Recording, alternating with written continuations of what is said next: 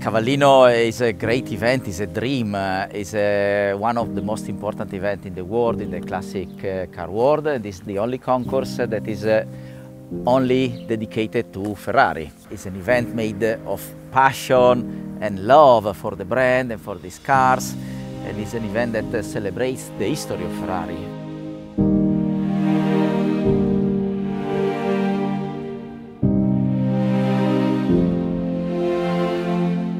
The role of the judges is to analyze each and every car entered in the concourse and to establish which one deserves to receive a trophy and which one deserves to receive a special award, practically to pick which one is the most deserved one. The truth is that in Cavallino it's important to underline that the cars do not compete against another car, but each car competes against itself.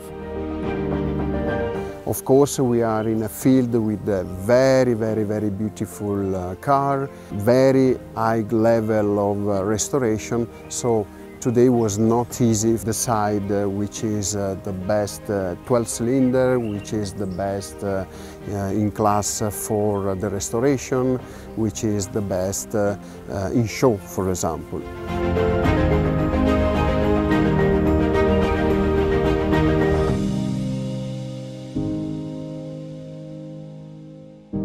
Each car has a story, each car has a past, each car has a long life, and so we needed to cross all this information to try to sort out the best possible answer for the owners and in a certain case for the beauty of the cars.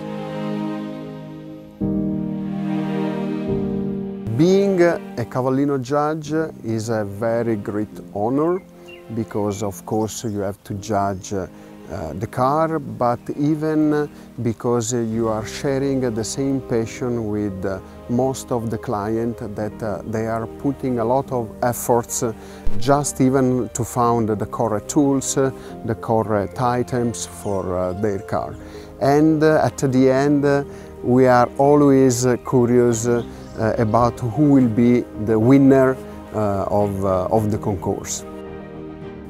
After the acquisition, I strongly wanted to bring Cavallino to the hometown of Enzo Ferrari when he was born and where he started his racing career with the Scuderia Ferrari. This is Modena. I wanted to put together the best of Modena, so the best cars, Ferraris, the best food with Massimo Bottura, and the best hospitality with Casa Maria Luigia, which is a wonderful place where our people really, our guests really enjoyed this weekend of passion and elegance.